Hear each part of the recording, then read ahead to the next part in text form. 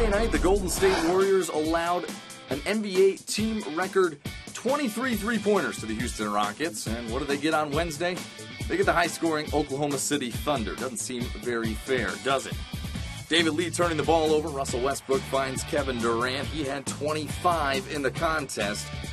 They led 10-8 in the early going. Serge Ibaka with the swat on the Steph Curry layup attempt. And then Russell Westbrook, oh my, he wanted to go for the slam on that one. Opted for the more high percentage lay-in on that.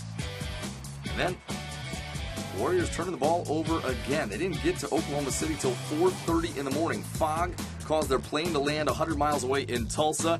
Players took taxis and buses to Oklahoma City, and you could tell the travel got to them on Wednesday. OKC running all over them. It's Westbrook again. He had 18 in the first half. Completes the three-point play. Oklahoma City led 67-49 in this one. Harrison Barnes, though, showing out. Tied for team-high honors with 19 points. And tied with Klay Thompson as he gets the dunk right there. Warriors cut into the lead. It's just 12. Then Russell Westbrook. He had 22 in the game, and that blow-by is an easy deuce. For the second straight game, Scott Brooks sat Westbrook and Durant because of a sizable lead, and Kevin Martin knocking down a three.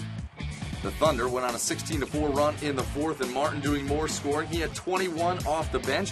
The Thunder win 2 in a row for the first time in nearly 3 weeks, winning by 21, as the Warriors now lost their last 2 games in the last 2 nights by a total of 52 points.